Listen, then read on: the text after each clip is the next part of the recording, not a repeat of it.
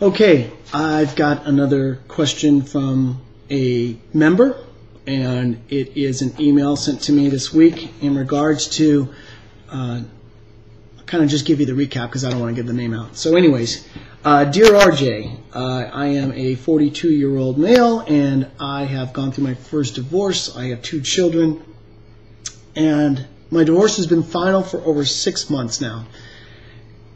The reason why I'm sending you this email is because I have been continually dating my ex-wife.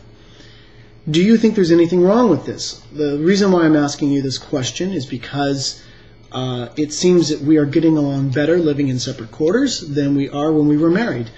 And I'm having a problem with this because it's making the kids confused. So I need to know, what is your opinion for newly divorced couples that continue to date each other? And he signed off. I won't give his name or his state, but interesting question. So the single dad answer would be, what are you doing? You can't be a little pregnant. Sorry to say that. You can't be a little pregnant. You can either be pregnant or you're not pregnant.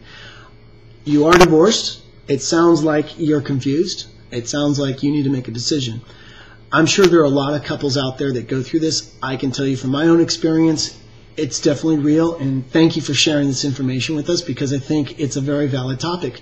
There are probably hundreds and hundreds and hundreds of divorced couples that have that feeling of regret, and they try to reconcile. But just remember that when you're in that moment of divorce, in many cases people go through this when they're going through the heat of divorce, that anger's feeling them, resentment, some kind of event, which again, either side, it doesn't matter, because I truly believe divorce is caused between the accumulation of events. It can't be just one person, and it can't just be one event, because there is always a cause and effect, a yin and a yang, 50-50. That was one of the realizations that I learned, that I had to take ownership of my own personal failure of my marriage, and taking ownership of a failed marriage is a very important factor of healing and getting through your divorce. So it sounds like this member here has got a challenge, and all I can tell you is you have a choice to make, and if it's confusing the kids, that's the most important thing you have to look at. I would strongly recommend keep the kids out of this until you've really made this final decision. But it sounds like you've already made a decision. You are divorced, but you're dating your ex. I'm sure people do this. I think you really need to decide if this is the direction you want to go, because it sounds to me that you're legally divorced but dating your ex for a reason. So that reason needs to be defined.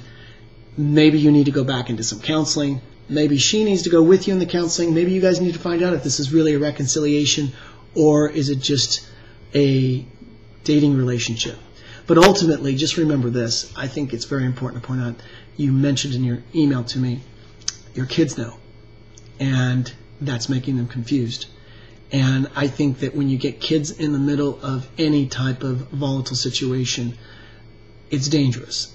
It's dangerous in a way because it's teaching them something. And I want to make sure that everybody out there knows that, when you're going through these very tough times of divorce and separation and moving forward in your life, kids are very smart, and they see and feel and touch everything that goes on with you. So make sure that if you're making a final decision in one direction, which it seems like you need to make some kind of decision soon, my recommendation is make sure you keep the kids away from this situation until you've really discovered if you want to make things work out. Great. More power to you. Get some counseling, get back together, and make it work. And if you're just deciding to date and keep that distance halfway in, halfway out, that's your choice too. But just remember, I think most importantly for all newly divorced families out there, the kids are the most important thing, and we've got to be very careful of how we are presenting our relationships as well, and because the kids see everything, and it's very important. They're fragile, and we don't want to confuse them, more or less teach them the wrong message of what parenting, fatherhood is, and motherhood is all about. So I hope I answered your question. I hope I got to that answer eventually. But your options are this. You continue dating her, great. If you want to get back together, go see a counselor. And just make sure if you're dating together, don't get the kids involved, and good luck to you.